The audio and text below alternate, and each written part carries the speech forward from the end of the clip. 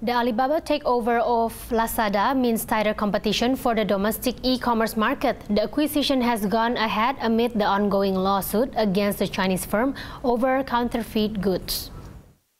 And a commanding position in the world's biggest market.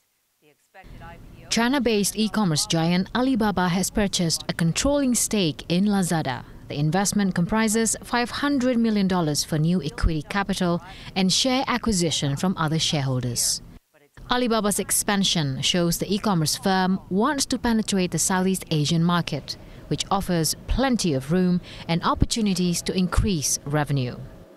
Following the purchase, Lazada's value is at $1.5 billion, a substantial amount, considering the company had been operating at a loss. Alibaba is currently fighting a lawsuit filed by Gucci and Yves Saint Laurent over alleged production of counterfeit products.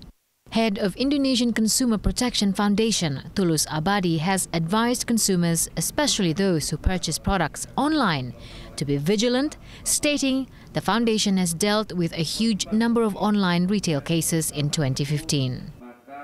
Pengaduan massa online ini menjadi sangat tren. Di satu sisi belanja online itu tidak bisa dihindari, tapi di sisi lain itikat baik bagi pelaku usahanya atau produsennya untuk melindungi konsumen itu masih diragukan, sehingga masih banyak pengaduan misalnya bahwa barangnya tidak sampai atau barangnya tidak rusak atau dikembalikan tidak bisa dan seterusnya. Ya, justru ini yang harus diwaspadai. Jadi dalam konteks belanja online siapapun produsennya memang harus diwaspadai karena regulasinya di Indonesia belum jelas betul, sehingga akibatnya minimal dari data pengaduan di YLKI pada tahun 2015 pengaduan masalah belanja online itu menduduki ranking 5 besar dari pengaduan-pengaduan yang lain. The Consumer Protection Foundation has also asked the government to implement clear regulations to protect online consumers.